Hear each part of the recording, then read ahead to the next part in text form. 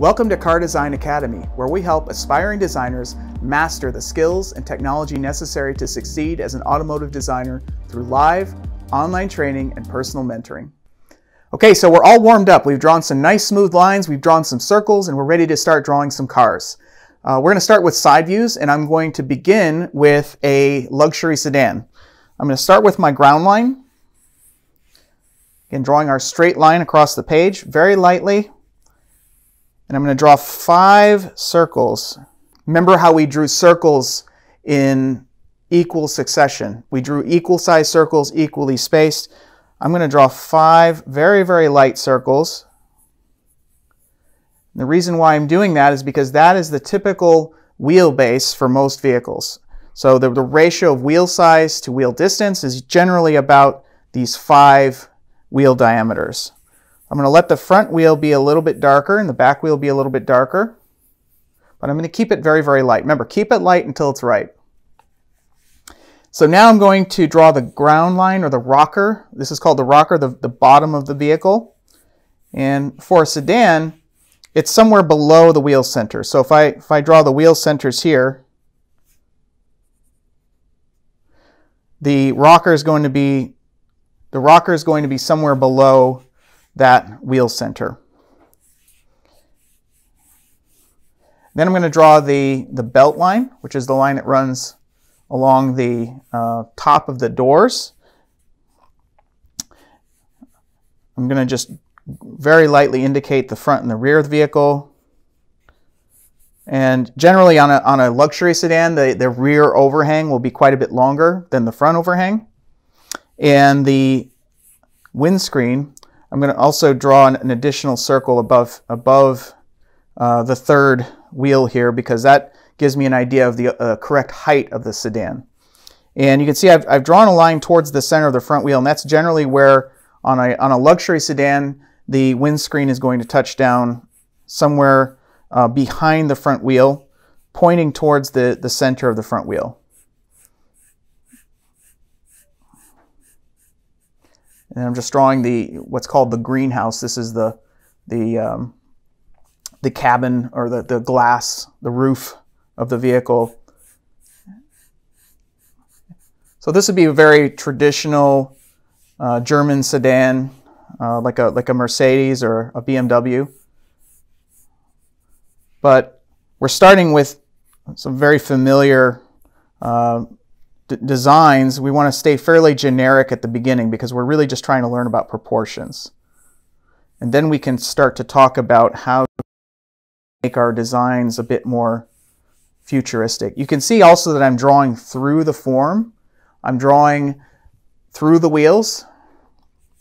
And that's just to keep my lines nice and fluid and flowing. So now I'm just putting a few character lines. So the rear door should either come into the back wheel, or it can dive down just ahead of the back wheel. And then the front door is quite a bit behind the front wheel. This is a dimension we call dash to axle, this distance between the front wheel and the front door. That's the length of the front fender. I'm going to draw some spokes in my wheels, just to give them a sense of depth.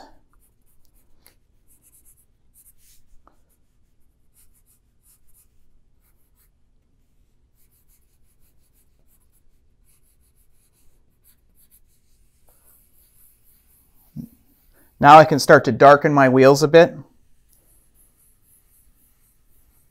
You can see where practicing circles is very, very important. So as I said, keep it light until it's right, and so as the drawing becomes a little bit more crystal clear, I can start to darken some of those lines and add a bit more character. Now let's contrast that with a smaller sedan, maybe a C segment, something that might be front wheel drive instead of rear wheel drive.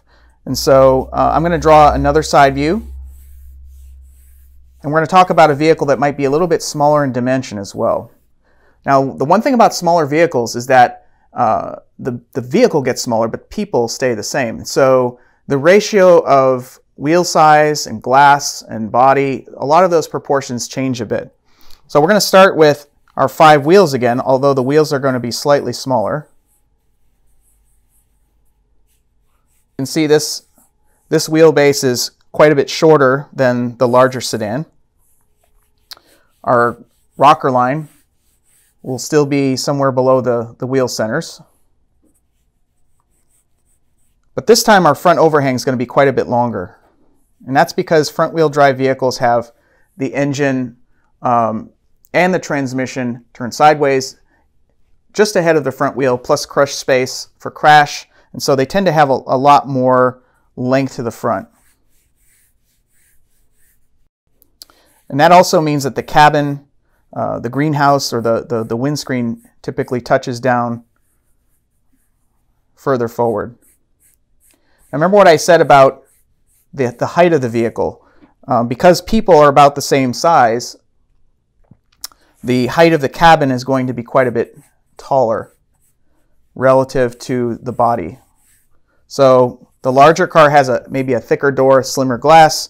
The smaller car has a little bit more glass. And typically these smaller vehicles have a much shorter rear overhang. Now in a front wheel drive vehicle, the front door is going to be pressed right up against the front wheel. That's a very short dash to axle. And the door size generally is about the same as the larger vehicle because, again, people are about the same size. So we have to maintain that nice, generous opening. So generally you can see with the larger vehicle you have this longer hood, longer dash to axle. You have the cabin set more to the rear of the vehicle. You have the windscreen pointing down towards the center of the front wheel. You have a nice long distance on the front fender between the door and the wheel, longer rear overhang.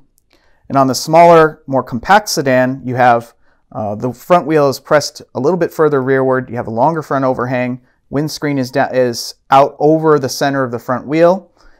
The rear overhang is a bit shorter.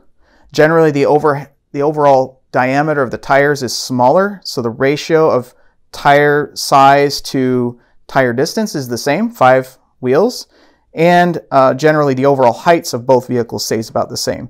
But you have a slightly slimmer door profile and a larger glass profile in the smaller vehicle, again, to sort of compress the character lines towards the wheels and give the car a nice active stance and still provide enough interior volume for a full-sized adult.